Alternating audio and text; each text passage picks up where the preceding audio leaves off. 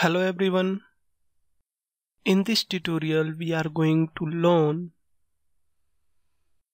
Groovy plugin installation in Eclipse.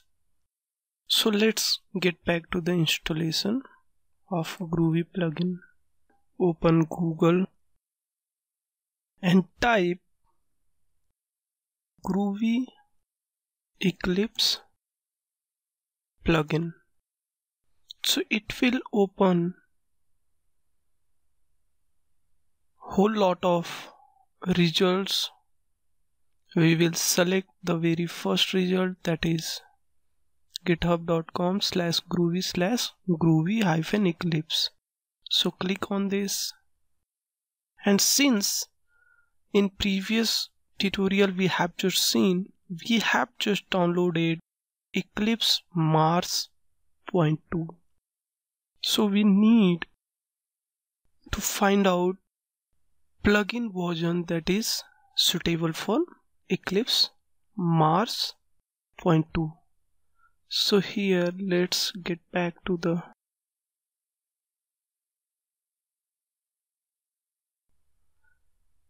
snapshot builds.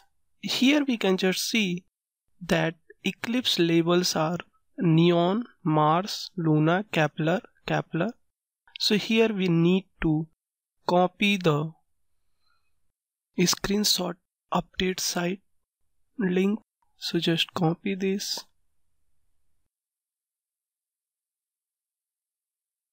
and now get back to the Eclipse.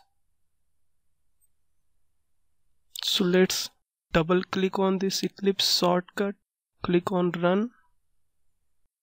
So here we can just see that Eclipse has just been launched. Go to the help menu and go to install new software. Click on this and here paste the URL that we have just copied from the Groovy wiki page. Click on add and give the name Groovy. Click on OK. It will take some time to bring all the libraries those are needed. Select all. Click on next. So it will take few minutes to install Groovy on our Eclipse. So let's wait for that. Click on next and accept the license agreement and click on finish. It will take a few minutes to install complete software. So again we need to wait for few seconds to few minutes. So here we can see that